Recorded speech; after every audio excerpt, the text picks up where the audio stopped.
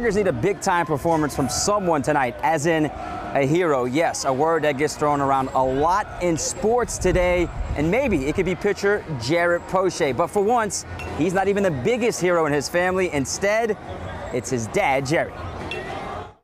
Cole Freeman's mama came and grabbed me and said, "Doc, we got somebody in trouble." And the man Dr. Jerry Poche is talking about is an elderly Florida fan who had a heart attack in the 6th inning of Monday's game between LSU and Florida. I'm looking at him, no pulse.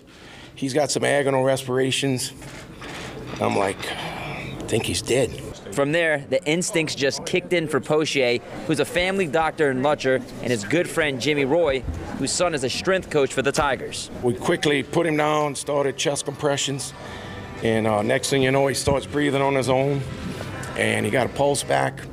Probably did CPR about 5 to 7 minutes, and once the paramedics came and hooked him up, they put a little AED pads on him, and you know, luckily it wasn't a shockable rhythm, but his heart started beating by itself. Quickly got him on a gurney and got him to the hospital. And apparently they said he was in stable condition. So competitors on the field, but off the field, competition takes a back seat when it comes to life or death situations for Dr. Poche, even if it's a fan wearing the opposing team's colors.